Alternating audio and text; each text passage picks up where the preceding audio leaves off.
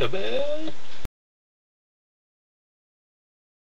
I'm working on this 15 mil stuff for a friend of mine down in the States, acquaintance guy down in the States, who's developing a 15 mil sci-fi type game. So he needed outpost buildings and you know, he needs some platforms and stuff. So I've got a couple ideas for platforms that I'm working on. I'll show those ones later. I've been doing this kind of on my live show. It's been just something I was doing on the live show, but anyways. So, back to junk collecting. Check this out. You can't see, it's all white, and he's moving. $1.99. That was the price. What the hell is that? Makes absolutely no sense. It is. About that, you still can't see. There's lots of them. Anyways, but these, which you still can't see, they're white. I have a problem with whites in here. So that's what they are. See, they look like that foam piece there, but they're little foam things. Women use them for cosmetics, I think. I think they're for I don't know what the hell they use them for. Tell you the truth. Made in China. They could be just paint palettes. Cheap paint palettes. I don't know. But $1.99 there was like 25 or 30 of them, eh? Come in a bundle. Made in China, it says on this bag, and this bag obviously fit them. So, I don't know where you would get them. $1.99 seemed like a good price for those. So, what I did was I stuck it onto a board, one of them. I still can't see. Hold it still. Flicker, flicker, flicker, flicker, flicker, flicker, flicker, flicker, flicker, flicker, flicker. Anyways, there we go. Yeah, that's not bad. Still can't see. Quit fucking waving it around. I glued it onto this, and I painted it gray, and I've added a little bit of that Sculptamold stuff, eh? But you can use that clay shit or that Celu clay stuff or make your own paper mache, Kleenex with glue, and just fill up the cracks around it, eh? And then I used a broken piece of drawer for the base. I like wood, because then it doesn't warp and it'll lie flat for you, eh? Always lie flat, and it'll be more sturdy. You know. I don't know if you can. No, you probably can't. Never mind. You can see the texture of the wood still underneath here, so I'm going to fill that up. I put just a little bit there because I think I might put a building there or a platform or something. What I'm going to use with this is holding fonts for something. So this is going to be concrete. So we need to dry brush that. This is just a base coat type stuff. I just mix some glue and paint together, eh? So it just needs, well, it's not bad. Pick something kind of medium between your base chip there. Shit. Might be just a drift something. I'm so messy. You're so messy. Need a spot to dry this. Don't put it there. Shit.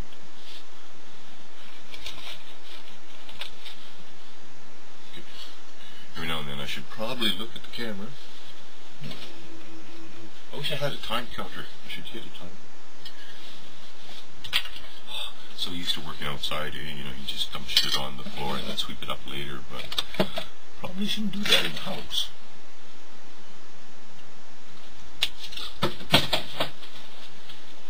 So a little bit of that gray and a little bit of light, bright type.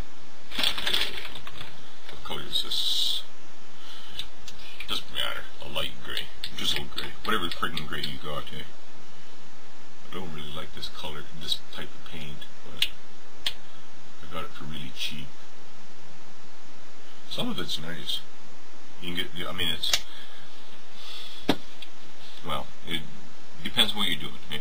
Depends what you're doing. These are the brushes I like the best for dry brushing. You know, the cheap old primary school type bristle type brushes. Shit, you can buy them for cheap too. Depends, you know, it's like some dollar stores have like 3 packs for $1, eh? And other ones will have whatever. Look around, because there's packages of about a dozen of them, eh? And they have like, you know, all the way from really big ones like this, eh? Down to a bunch of little ones, and they'll have a whole shitload of packages like that. And they'll be $1.50, $2, maybe $1, you know, something like that. Those are the ones I buy, and when I see those, I buy them all usually. Because then you have, you know, 30 or 40 paintbrushes. I carve them into tools for doing sculpting. After the bristles are all screwed up, I carve them into tools, and I use those for tools for carving and stuff, because they're really handy, eh? Mixing shit. They're good and sturdy. So I use those a lot. And then at the end, I'll use them for tree trunks. So they're good brushes and they're cheap, eh? So those are the ones I like the best for doing all my dry brushing with. They have a nice bristle. Now if I'm doing miniatures, it depends. I like, you know, this is coarse, right? So I'm talking about dry brushing shit like this, okay? If I'm doing miniatures, well, you gotta, you know, it depends on your style, because everybody's a little bit different and your technique is different. Your availability of supplies and brushes, you know, because I mean, you know, okay, these are $1.50 or $2 for a dozen of them. You know, some of these brushes, you know, are like, well, what was this one? This is a cheap one here, but this was $3.65. You know, for the one brush. And you know, back when I'm painting and stuff like that, oh man, I've spent lots on brushes. Holy jeez.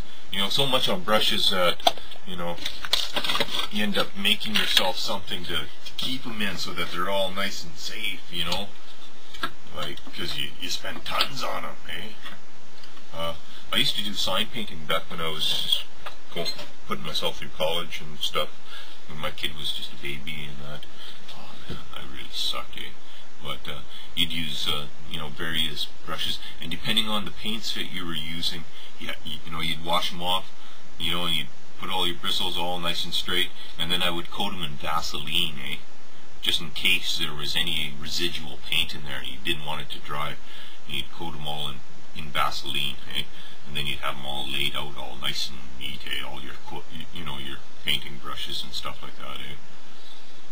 And then you'd clean them out in, you know, a thinner type paint thinner, Parcel, whatever, and then use your paint. I was using dangerous paints back then, lead based, one shot, good paint, really good paint, holy Jesus. Sorry for language. Painted a couple of signs that, oh man, 20 years later they still look really good. Yeah, I was impressed. Yeah, quite impressed. So, good paint, but lead based. Anyways, back to dry brushing. Start with your medium. Little bit of paint.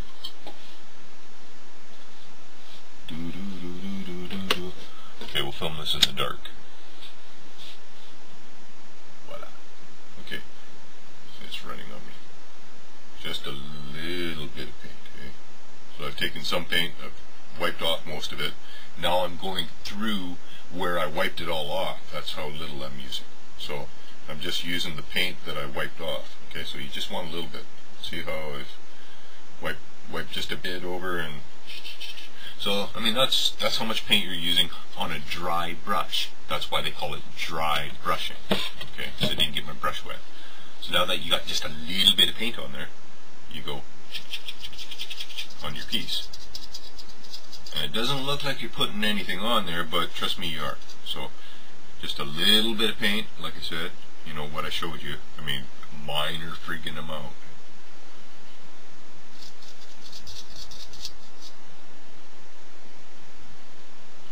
And like anything worthwhile takes time, so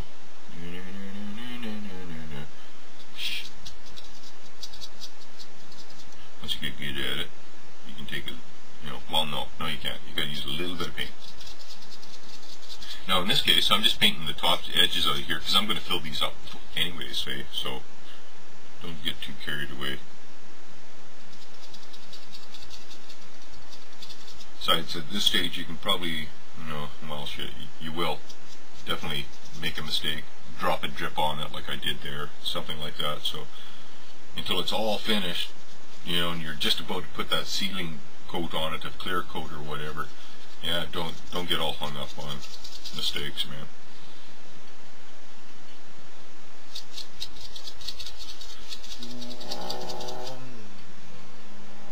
Boy, this is boring. Yeah, I'm going to turn the light back on now that you've